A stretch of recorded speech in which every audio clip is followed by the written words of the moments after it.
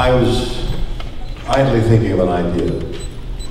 Like Capt, I could go talk to Capt. I'm doing a talk show on television at the moment. I was sort of intrigued by talking, and so I began to put together the concept of the idea, reaching out to these two gentlemen and the others to see if they would accept my presence. And then I needed to get funding. And then discovered that the funding, as limited as it was, wouldn't encompass the amount of traveling by air that I had to do. And on a cold call to Canadian aircraft company, Bombardier, the CEO, and it's in the film, says, I'm a fan, I'm an aeronautical engineer because of Star Trek, and I'm now CEO of the company. I'll lend you an airplane for the period of time you need. And the amount it would have cost to fly around was our total budget. So we got it for free, and I was able to make the film.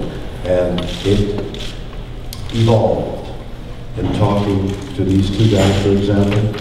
I didn't know what they were going to say, what we were going to do.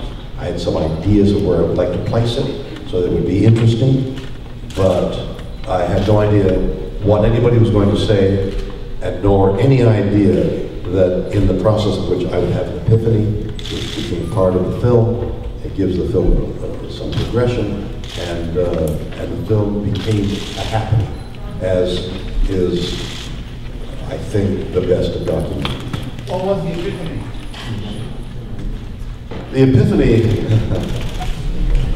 The epiphany was my realization after talking to everybody, was that I held a defensive attitude to defend myself against what I thought to be derision by people who would say, beam me up, Scott.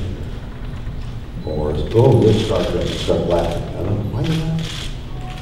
And I began to understand what my attitude had become because of people like the captain,